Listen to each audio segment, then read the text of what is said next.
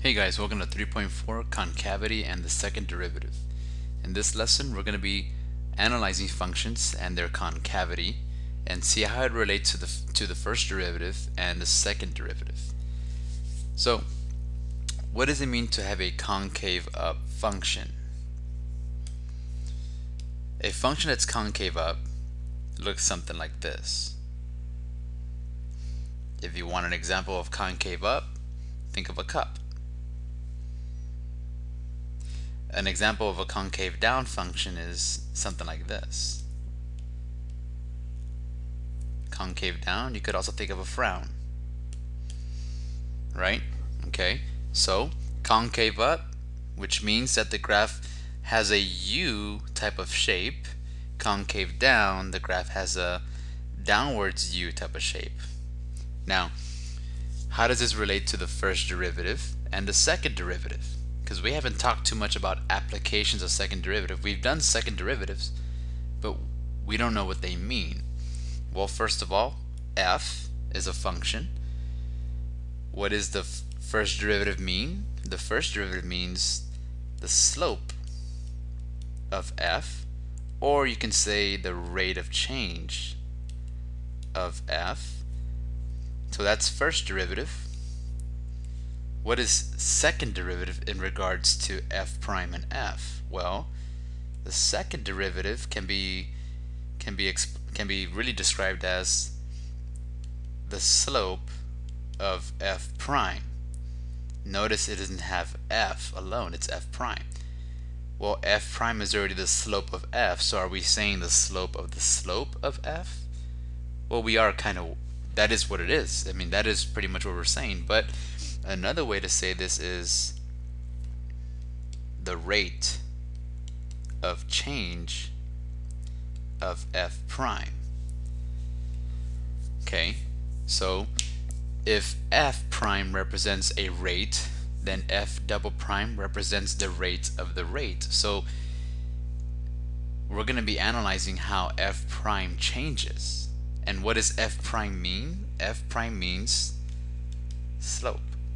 So we're going to find how the slope changes, not just f changing. Now we're going to find how f prime changes.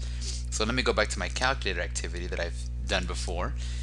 I have a function that you guys may find very familiar, but this time I'm looking at concavity.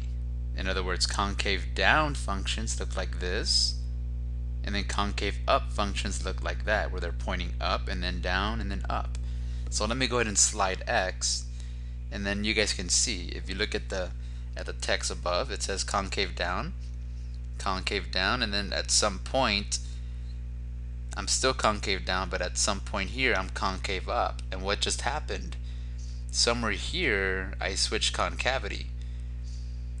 Concave up, concave down, concave down, concave up, and then concave up forever.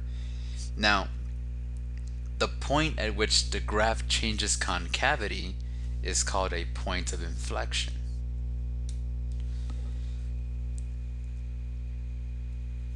When f changes concavity, it is called a point of inflection.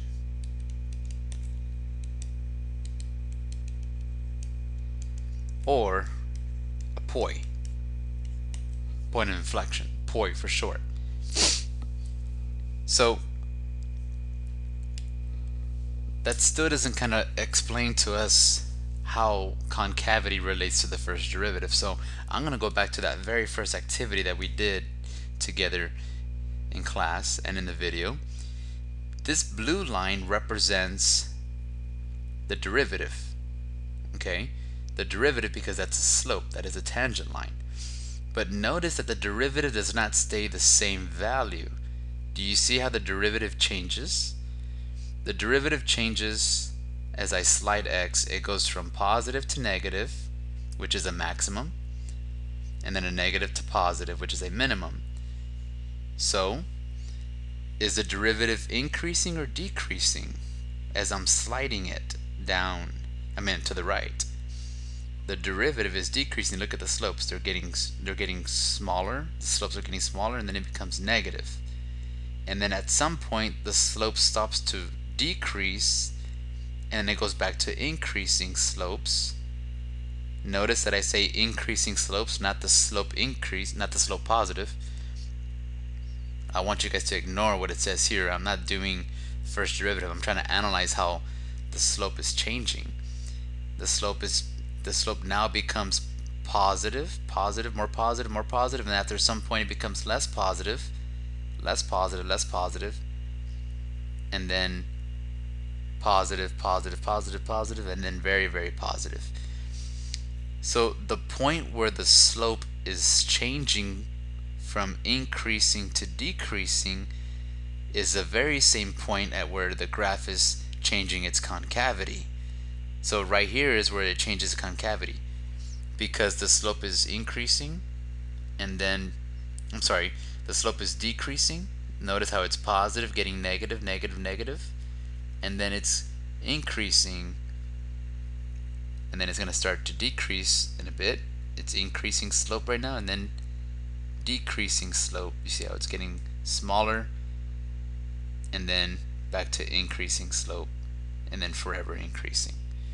So these points right here, here, and somewhere here are the points at which the derivative is increasing and then decreasing, then back to increasing, decreasing.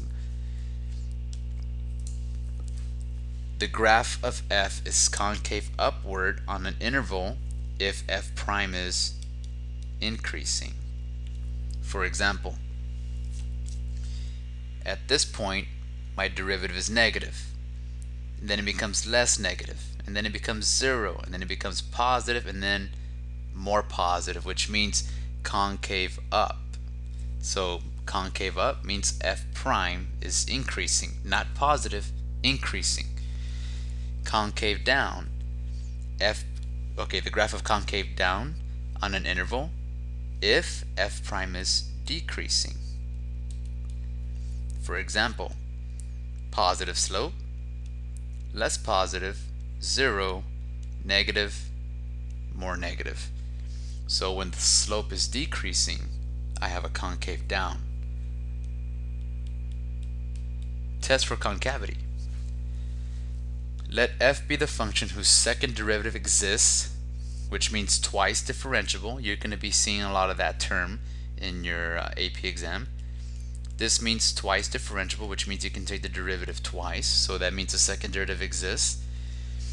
If f double prime is greater than 0, or in other words, if the second derivative is positive, then f is concave up. If f prime, if the second derivative is negative, then the graph of f is concave down. One way to abbreviate concave is by writing CC up, CC down, and this is perfectly acceptable at the AP exam readings. They definitely don't mind you guys putting that. A point of inflection. I had said a point of inflection occurs when the graph changes its concavity. For example, right here, I'm concave down, and now I become concave up. At this point is my point of inflection. So a function f has a point of inflection if f double prime is equal to 0, or if f double prime is equal to undefined, and very important, and f double prime changes from positive to negative and from negative to positive. So it's not enough to have a second derivative equal to 0 or undefined like in critical numbers. In order for it to be a point of inflection, the f double prime must change signs, kind of like in max and mins. So we're going to go ahead and finish off the rest of the lesson in another video.